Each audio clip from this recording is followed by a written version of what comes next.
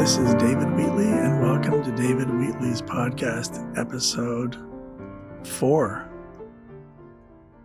We're going to spend all of episode 4 going over how great episodes 1, 2, and 3 were.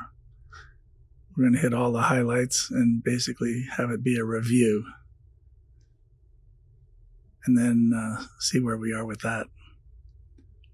So we set out to just have some musings, and so we've done that to see what came out. And what has come out is something about Los Angeles, about freeways, topography, hills and mountains. We talked some about music intervals and dissonance and compared that to cognitive dissonance. And then we started combining some intervals, 2 of them at a time, which made 3 at a time to make triads, TRIAD. And then from there, we talked some about defense theory. And I said we'd be coming back with some more defense theories because I had run out of the ones that I could remember. Also, since the first one, we have added music. We've added photographs, a burst of photos. We have some ending music, and the podcasts are gradually taking shape. So let's talk again a little bit more about the use of defense theory to protect ourselves from incoming. And I talked a little bit about denial, the kid with the Hershey bar with almonds saying I didn't do it, wasn't even there. And some people repress things so they don't even remember them later, which is in some cases a very, very good idea. Some people will blame others and say, well, it was them instead, shifting blame and responsibility. Some people will react by having age regressions. And I heard this guy talk one time. He was a psychologist. He said he would assess a prospective client based on their chronological age and their intellectual age, how much they knew, and also their emotional age. And I thought about that since it would be fairly easy to come up with chronological age.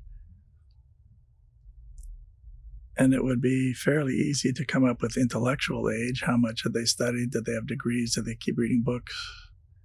Who do they hang out with? But this emotional age really intrigued me, partly because people in the arts generally try to connect with as many people as possible. And if there's going to be a range of intellectual age, let's say IQ would be one way to test that. Up and down, maybe we have a few geniuses and a whole lot of people in the middle. A few other people are trying to keep up.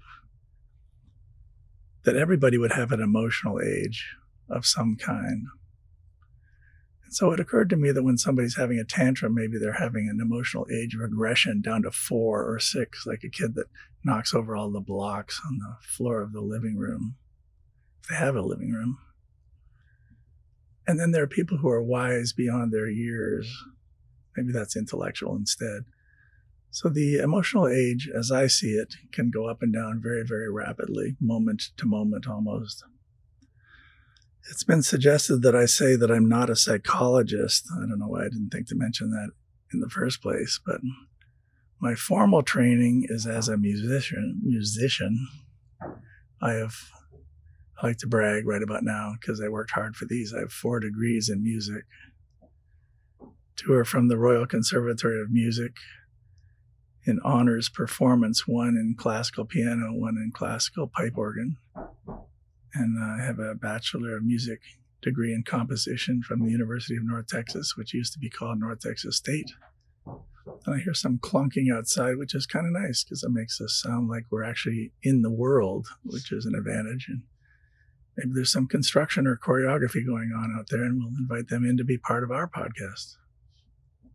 Who knows? And then the other degree I have is from the University of Southern California, otherwise known as USC, a master's in composition.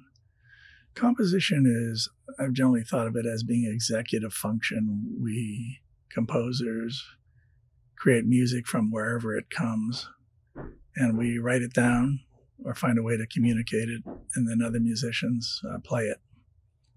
So we're basically telling people what to do, and I'm totally fine with that. And so back to the chronological and emotional age, an artist who can create art that connects with people emotionally, especially hopefully with a lower emotional age commonality, would be able to have a mass market appeal and projects that can communicate to that many people at once. This tends to be rhythm oriented, groove, repetition of music, repetition of passages, where people can learn whatever that repetition is and enjoy it without having to reflect too much on the changes from one passage to the next.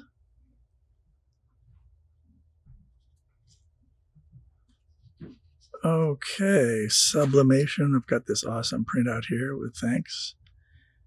Intellectualization, boy, that's a good word. That's the kind of word that I like. So we'll come back to that as well. I'd like to talk a little bit now about a class I took. And because I play the piano and the pipe organ, most pipe organs are in churches, so I've played a lot of music in churches and worked in churches professionally, and I've done some volunteer work there as well. And so one evening, I was not needed because the young people of the church were doing the service, which means they drag a few couches out onto the platform and kick back like it's a basement of their parents' home, and they do the service. So I found myself going out, I think, to the Santa Monica Pier or somewhere out there to see if there was any improv classes going on. I watched an improv show, picked up a flyer on the outside which said, come to Second City and take one of our classes. So I said, all right, cool. Because I had been to Second City in the late 70s in Chicago and saw a show there, and it was fantastic. So I found out that the only class that was available was on a Friday, and it was for actors, and I wasn't an actor. I said, well, can I come and observe? So they said, sure. So I get there at the beginning of the class, ask the instructor, can I observe? I'm not an actor. And he says, sure. He says, would you like to participate in the exercises? I said, yeah, if I can. So I got in a circle with everybody, did what they did. And then at the end of the exercises, he says, do you want to be in the class? I said, sure, I'd love to be in the class. So that was my first improv class. And part of what we studied had to do with status. We would do these two-person scenes. One would be with the king and the servant. Another would be with two roommates, and one's the pushy one, and the other one is the milquetoast one. And it would actually turn out that the one with the lower status was actually in charge and messing with and manipulating the one who was in the higher status. And I particularly enjoyed seeing that. And sometimes they would actually change roles in the middle of a scene. The one in charge would convert to being the one who was lower status, and to see how they both did with that.